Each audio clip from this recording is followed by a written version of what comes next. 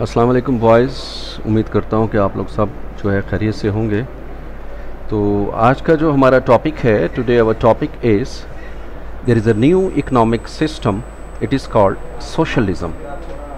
The word socialism is taken from social. Social means society, and society becomes by the people, one person.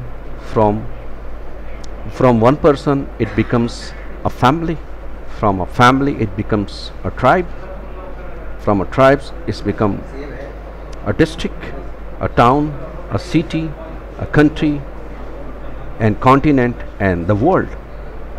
So in this, the whole world, the system in which the business is being run is called economic system.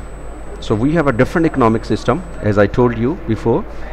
For example, capitalism, for example, socialism, for example, communism, for example, mixed economy, for example, Islamic system. So there are the 5 types of system in the world, from which every country is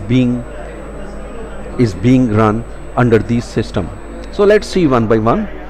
So socialism, as I told you before, socialism is a system which is run by the government of any country, or which is run by a state of any place of the world.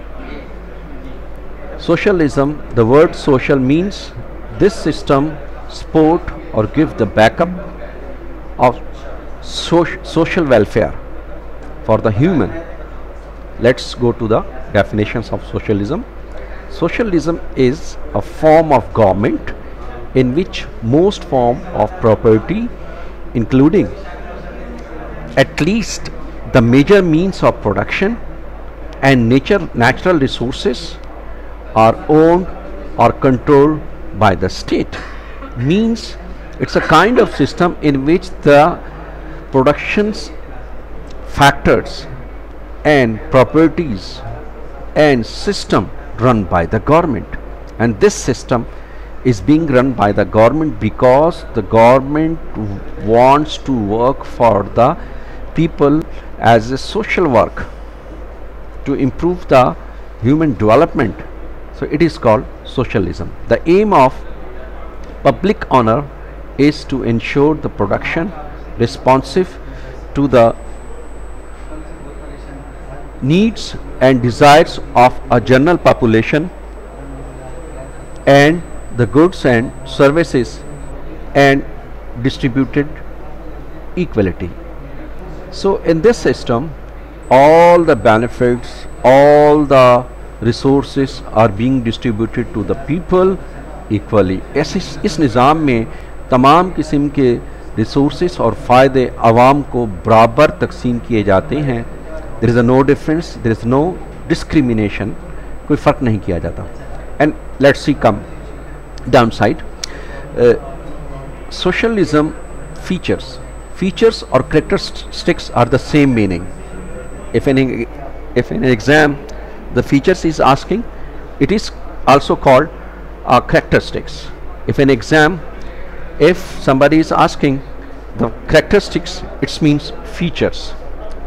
So देखते हैं, let's see one by one कि इसके features या इसके characteristics क्या हैं. And characteristics and feature means खसूसियात, यानी वो कौन सी खासियत होगी किसी सिस्टम में जिसकी वजह से हम इसको कहेंगे this is a socialism. For example, government एक ऐसा सिस्टम जिसमें गवर्नमेंट जो है उस निज़ाम की ऑनरशिप ले और वो चलाए, उसको हम सोशलिज्म कहते हैं.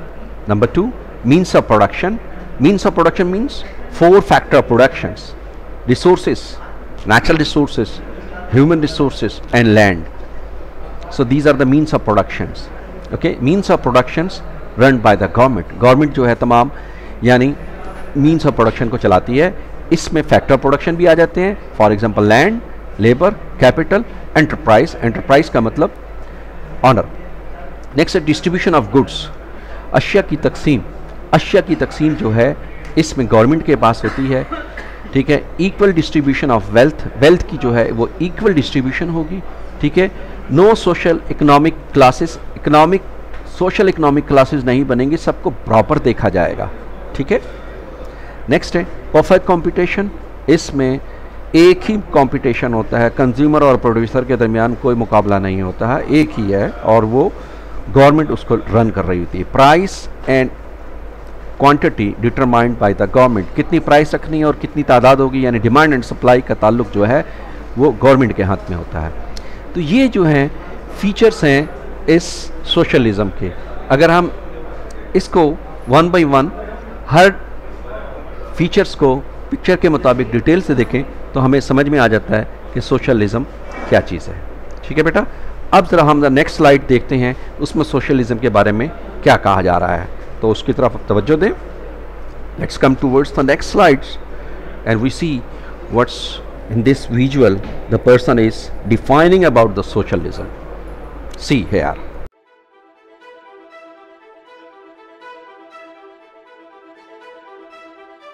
Have you ever wondered what the difference is between capitalism and socialism? In this video, my goal is to give you an overview of the two economic systems. Capitalism and socialism are two main economic systems used around the world. The main difference between capitalism and socialism is the extent to which the government controls the economy. Let's take a minute to compare their goals. Capitalism allows for private enterprises to have more control over the economy, and that society is better off when the distribution of wealth is determined by a freely operating market and not the government. Socialist governments, however, aim to promote economic equality by regulating businesses and providing programs that help the poor. Examples of this include free education and healthcare. Next, let's compare their main ideas. In capitalism, private individuals own and control businesses, property, and their investments. It thrives off the system of supply and demand. Supply pertains to how much product can be made, and demand refers to how much of that product consumers are willing to purchase at a certain price. This encourages businesses to make quality products as efficiently and inexpensively as possible. Socialism is an economic system under which the means of production are owned equally by everyone in society. In some socialist economies, the government owns and controls major businesses and industries. In others, individual ownership of business and property is allowed, but with high taxes to help pay for social programs that serve the common good. Next, let's compare income and ownership. Capitalist systems make little or no effort to prevent income inequality. This financial inequality is intended to encourage competition and innovation, which should ultimately drive economic growth. Individuals contribute to the economy based on the needs of the market and are rewarded by the economy based on their personal wealth. Under capitalism, the government does not employ the general workforce, and this can cause unemployment to increase during economic downturns. In contrast to capitalism, the main concern of socialism is the elimination of rich and poor socioeconomic classes by distributing wealth equally. To accomplish this, the socialist government controls the labor market to the extent of being the primary employer in most cases. This allows the government to ensure full employment during economic downturns. Today, most developed countries combine elements of socialism and capitalism. In Norway, Sweden, and Denmark, generally considered socialist, the government provides healthcare, education, and pensions. However, private ownership of property creates a degree of income inequality, which is a characteristic of capitalism. Countries such as Great Britain, France, and Ireland have strong socialist parties, and their governments provide many social support programs. However, most businesses are privately owned, making them essentially capitalist. The United States, many label as a capitalist country, but it isn't even ranked in the top 10 most capitalist countries. The preamble of the U.S. Constitution sets one of the nation's goals to promote the general welfare. To meet this goal, the U.S. employs certain socialist-like programs. Thank you for watching. If you like this video, please subscribe to Illustrate to Educate to support more videos being made.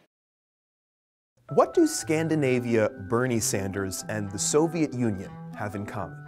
Well, arguably the most misused theory of all time, socialism. The word is thrown around in popular culture and political discourse as both a pejorative and a compliment. But how can the same system be behind both the Nazi Party and Finland's world-class education system? What exactly is socialism? Well, in its most simple form, socialism is when a population collectively owns and controls the means of production and distributes the end result proportionally. In practice, however, control is usually delegated to the state, while the distribution usually comes in the form of underlying social welfare to satisfy everyone's basic needs like housing, education, and healthcare. The end-all purpose is to guarantee a level playing field for all members in a society, thereby removing class distinctions based on ownership. For example, in the US's capitalist society, high-quality education is expensive, meaning that those who can afford it are generally given better opportunities. Those who can't are forced to compete at a material disadvantage. This leads to class inequality, not on the basis of talent or ability, but on generational wealth. By comparison, in countries like Finland, where high-quality education is free, everyone is given the same opportunity to succeed or fail, regardless of their financial status. If that sounds a bit idealistic, that's because it's supposed to. Early socialism was predicated on the idea that if we could eliminate classes and have true societal equality, it would be a utopia. In fact, earliest modern form of socialism was called utopian socialism. It's important to note that there are no 100% socialist countries, but rather different socioeconomic systems with socialist undertones. Even the Union of Soviet Socialist Republics, which literally has the word socialist in the name, has been called a far cry from real socialism. The same is true of Nordic countries, which employ socialist programs combined with a capitalist economy. But why are the Nordic countries doing so well, while Russia is still recovering? Well, like any political system, socialism has a countless number of variations. The two most dominant are social democracy, as practiced by Sweden and Bernie Sanders, and the Marxism-Leninism form of socialism used by the Soviet Union, China, and Cuba. A social democracy generally prioritizes improving quality of life through equal rights and opportunities, bolstered by a state-run welfare system and on top of a capitalist economy. On the other hand, Marxism-Leninism prioritizes the infallibility of its dictatorship government. The rationale is that any benefit to the state would also be a benefit for the people. However, in practice, this has meant that the ruling party can massively depreciate the population's standard of living for the good of the state. Although both strive for similar utopian socialist goals, the way they approach them is very different. These examples show that socialism, along with its logical extreme, communism, may be backed by rational theory, but requires rational practice to go along with it. Socialist democracies are the happiest countries in the world. Other socialist-leaning countries, like China and Cuba, suffer from terrible human rights abuses like modern slavery and censorship. Maybe the best takeaway is not to trust anyone using the word socialism to describe radically different political theories. Just because salad is in the name doesn't make fruit salad, potato salad, and Caesar salad the same thing.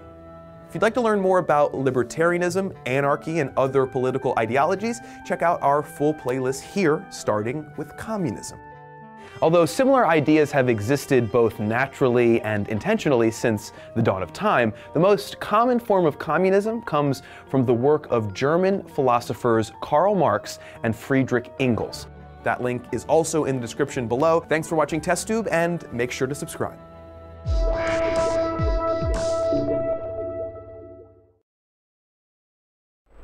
So in this slide, we will see the advantages and disadvantages, or merits or demerits, or pros or cons of this socialism.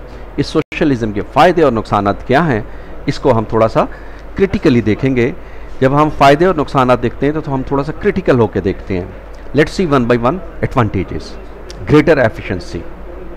Socialism का पहला point है कि ये निज़ाम अगर किसी मुल्क में है तो वहाँ पर वो मुल्क जो है उसकी आवाम ज़्यादा तरक्की करती है, क्योंकि ये ह्यूमन डेवलपमेंट करता है, इंसान को ज़्यादा तरक्की देता है.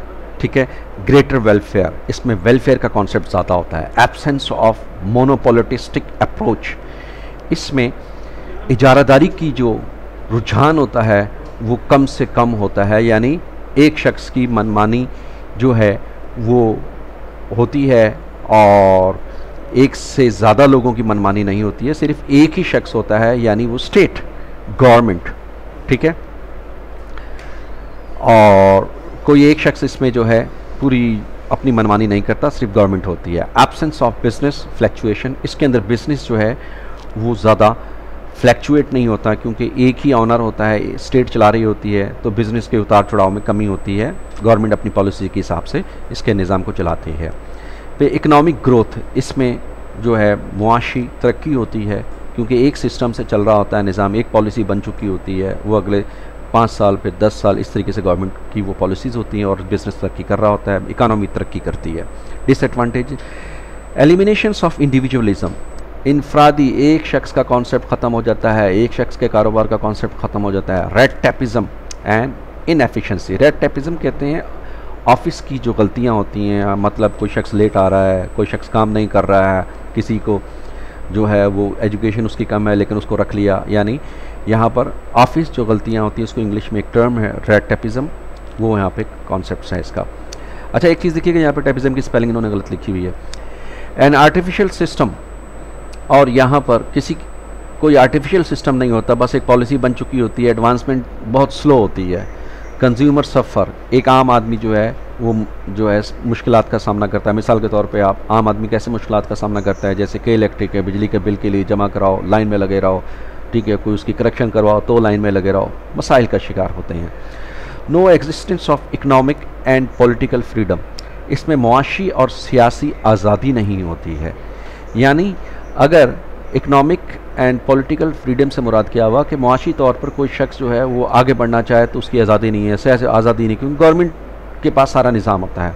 नो एग्जिस्टेंस ऑफ कंपटीशन, इसमें मुकाबला और कंपटीशन का कॉन्सेप्ट ही नहीं होता है, क्योंकि एक ही शख्स इसका ऑनर होता है, वो स्टेट होती है या वो पब्लिक ऑनरशिप पर होती है, ठीक है।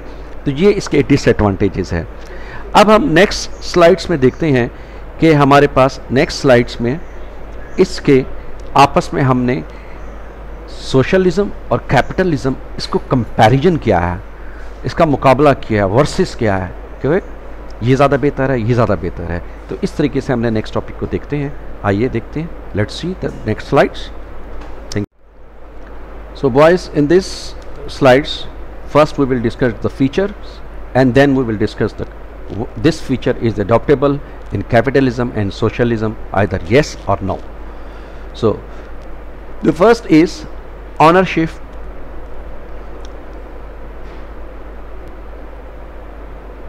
कैपिटलिज्म में जो ऑनरशिप होती है उसको प्राइवेट ऑनरशिप कहते हैं, और सोशलिज्म में जो ऑनरशिप होती है उसको पब्लिक कहते हैं। सेकंड इज मोटिव्स, मकसद क्या है।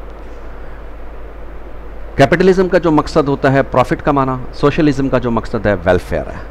Next, freedom of choice, consumer सर्वेनिटी, capitalism में कंज्यूमर आज़ाद होता है, उसकी आज़ादी होती है, उसकी हाकमियत होती है, इंडिपेंडेंट होता है। सोशलिज्म में लिमिटेड चॉइस होती है कंज्यूमर की। नेक्स्ट है एंटरप्राइज, एंटरप्राइज का मतलब ऑनर। एंटरप्राइज, इसमें आम आदमी ऑनर होता है, उसमें गवर्नमेंट ऑनर होती है। कंपटीशन अमंग सेलर्स, इसमें मुकाबला होता है बेचने वाले के लिए, ठीक है। कैपिटलिज्म सोशलिज्म के अंदर मुकाबला होता है क्लासलेस सोसाइटी, इसमें कोई क्लास नहीं बनती, बस एक ही क्लास होती है, ठीक है।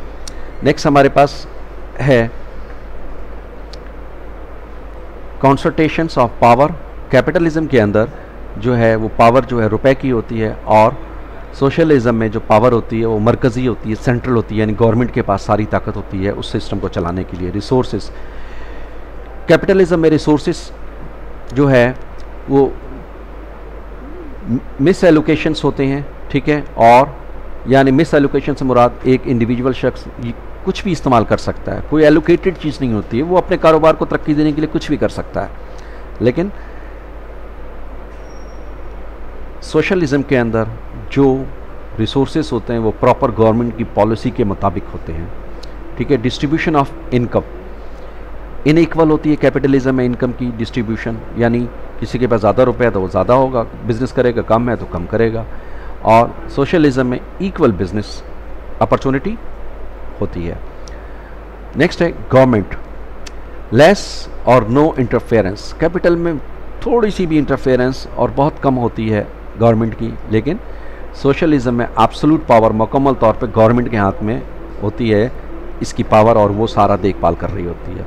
इंसेंटिव्स, कैपिटलिज्म में इंकरेज वर्कर्स, इंसेंटिव वर्कर्स को जो है इंकरेज, जो काम कर रहा होता है उसको इंकरेजमेंट मिलती है, वो आगे से आगे बढ़ने की कोशिश कर रहा होता है।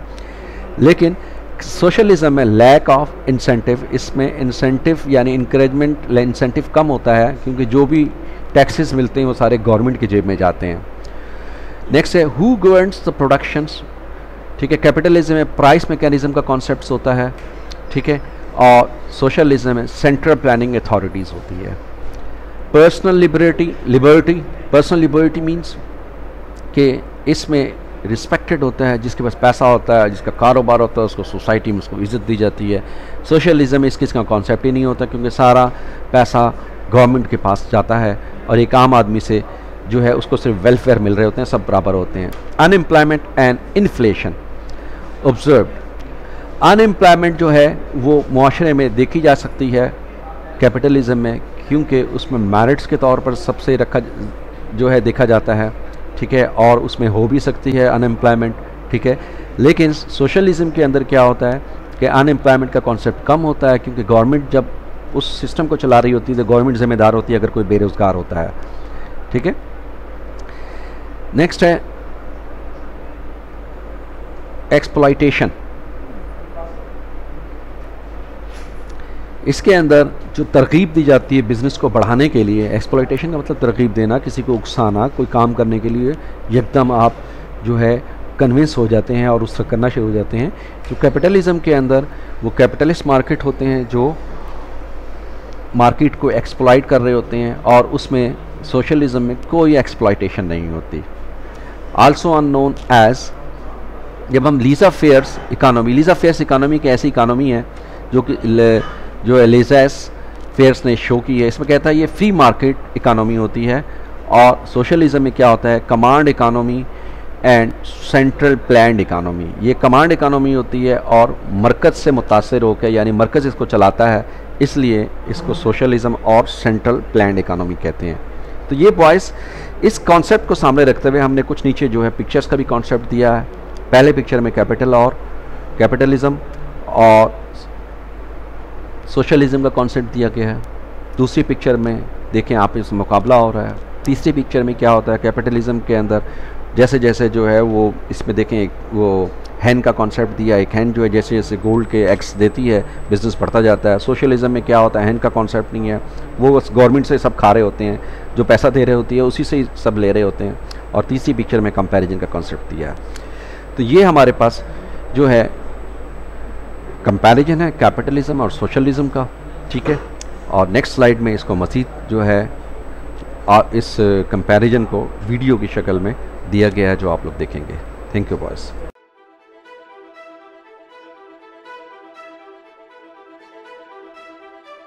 Have you ever wondered what the difference is between capitalism and socialism? In this video, my goal is to give you an overview of the two economic systems. Capitalism and socialism are two main economic systems used around the world. The main difference between capitalism and socialism is the extent to which the government controls the economy. Let's take a minute to compare their goals. Capitalism allows for private enterprises to have more control over the economy, and that society is better off when the distribution of wealth is determined by a freely operating market and not the government. Socialist governments, however, aim to promote economic equality by regulating businesses and providing programs that help the poor. Examples of this include free education and healthcare. Next, let's compare their main ideas. In capitalism, private individuals own and control businesses, property, and their investments. It thrives off the system of supply and demand. Supply pertains to how much product can be made, and demand refers to how much of that product consumers are willing to purchase at a certain price. This encourages businesses to make quality products as efficiently and inexpensively as possible. Socialism is an economic system under which the means of production are owned equally by everyone in society. In some socialist economies, the government owns and controls major businesses and industries. In others, individual ownership of business and property is allowed, but with high taxes to help pay for social programs that serve the common good. Next, let's compare income and ownership. Capitalist systems make little or no effort to prevent income inequality. This financial inequality is intended to encourage competition and innovation, which should ultimately drive economic growth. Individuals contribute to the economy based on the needs of the market and are rewarded by the economy based on their personal wealth. Under capitalism, the government does not employ the general workforce, and this can cause unemployment to increase during economic downturns. In contrast to capitalism, the main concern of socialism is the elimination of rich and poor socioeconomic classes by distributing wealth equally. To accomplish this, the socialist government controls the labor market to the extent of being the primary employer in most cases. This allows the government to ensure full employment during economic downturns. Today, most developed countries combine elements of socialism and capitalism. In Norway, Sweden, and Denmark, generally considered socialist, the government provides healthcare, education, and pensions. However, private ownership of property creates a degree of income inequality, which is a characteristic of capitalism. Countries such as Great Britain, France, and Ireland have strong socialist parties, and their governments provide many social support programs. However, most businesses are privately owned, making them essentially capitalist. The United States, many label as a capitalist country, but it isn't even ranked in the top 10 most capitalist countries. The preamble of the U.S. Constitution sets one of the nation's goals to promote the general welfare. To meet this goal, the U.S. employs certain socialist-like programs.